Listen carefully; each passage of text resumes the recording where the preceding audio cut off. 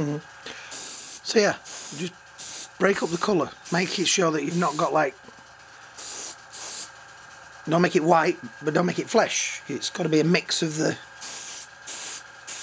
you know, all of them. Your skin is not one colour, even when you know, if you look at it closely.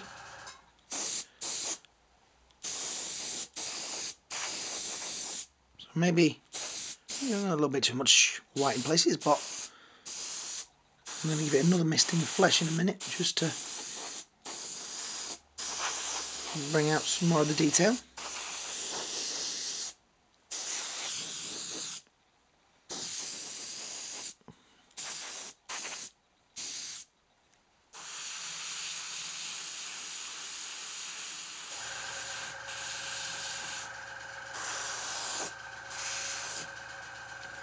And that's what you get if you spray in one spot for too long. Like that. So this is now starting to turn into pure white, so I shall refill with the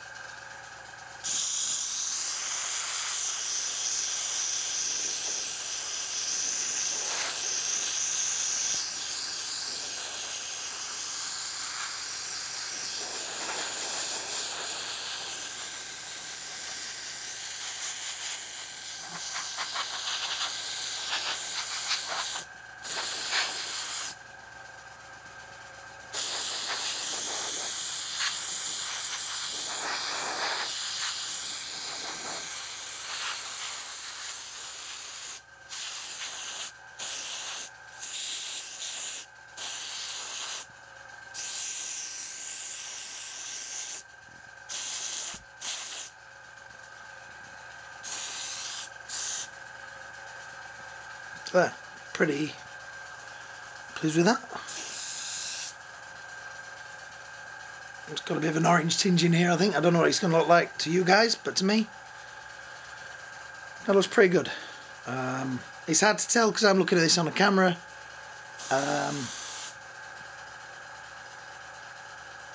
Full screen, but yeah, looks pretty good to me.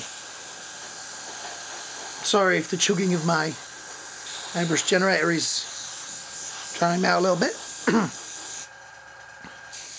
I've lost my voice, you may have noticed. I'm feeling like this for a couple of days now. Everybody in our house is really happy about it. That's where me speak.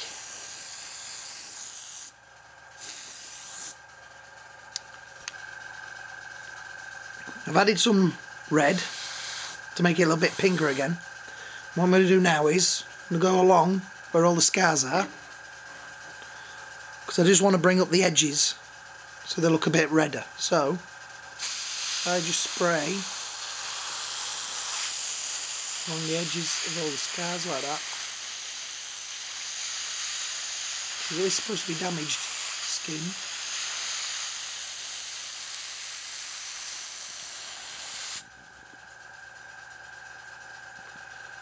You can see that. It's a bit difficult to do, but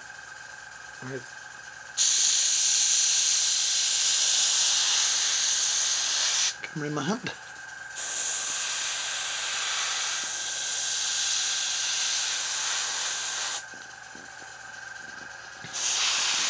I often think with things like this, you can either really try and get it to look exactly like the film, or you can do a little bit of your own version. So that's my excuse if you don't like it. Well, it's my version.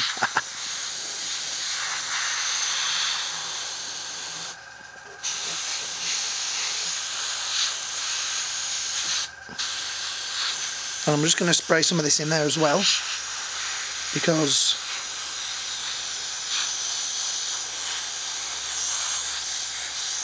it'll give me an idea of what colour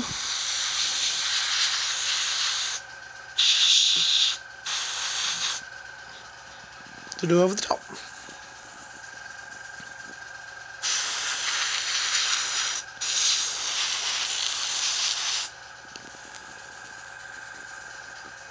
So it's very hard to do this with the camera in your hand. A little bit under his eyes there, just to get these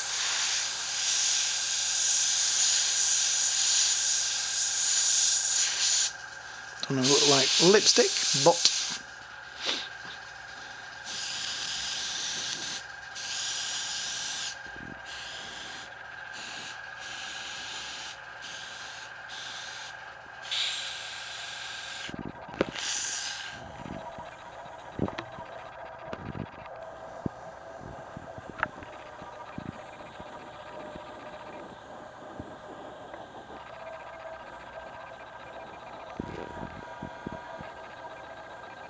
that's me just nearly out of paint, so just give me a minute.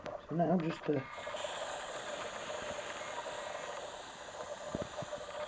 right, misty over. I'm spraying it, yep, of just regular flesh tone.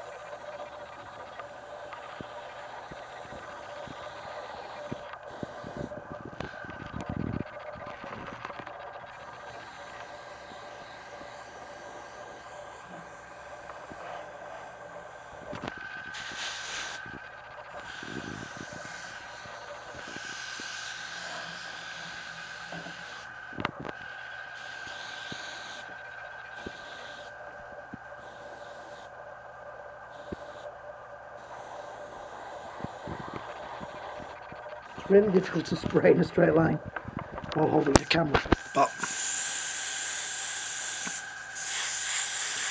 it's my first go, so apologies to all of those of you out there that think I'm doing a really bad job, but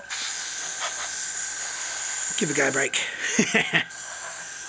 Jeez, it's cold, this. It's not cold, it's an allergic reaction I had to some peanuts, do you believe, on the top of a cake.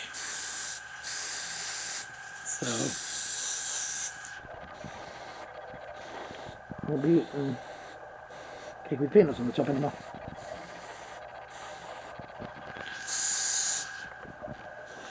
It could be worse. I could look like I'd had my throat ripped out by a werewolf.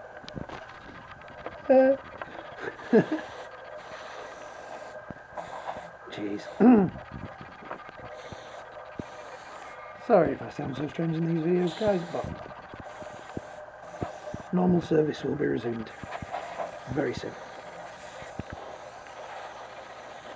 So,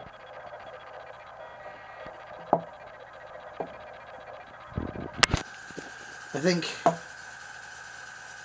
will do for the flesh tones for now. Let me show you over here. You can see that better. Show what the lighting's like in here.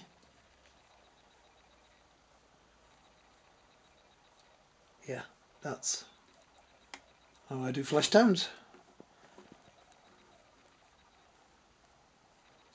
Oh, see, I've already missed a bit. That's because I'm talking to you guys, not paying attention. So, let me just touch that bit up. So far, we've done the flesh tones. It needs the blood adding. Flesh tones may not be completely finished yet. I have to see how it contrasts when I've done the red, because that could make it look a bit weird. But that's part one done so far. Hopefully, when I do part two, a couple of days, my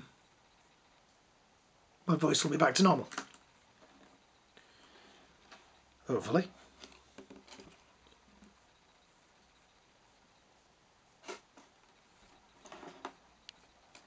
So I think that's... no, just looks orange on the camera. I have to see. This might be a complete disaster and I might be not putting this on, but we'll see. So, if you like this video, if you want to see more of this sort of thing, subscribe, like, say hi, and hope to see you all soon for part 2, where I'll be doing the gory bit. And my least favourite bit of painting any of these things. The eyes. So, hope to see you all soon. Have a fantastic day. See ya.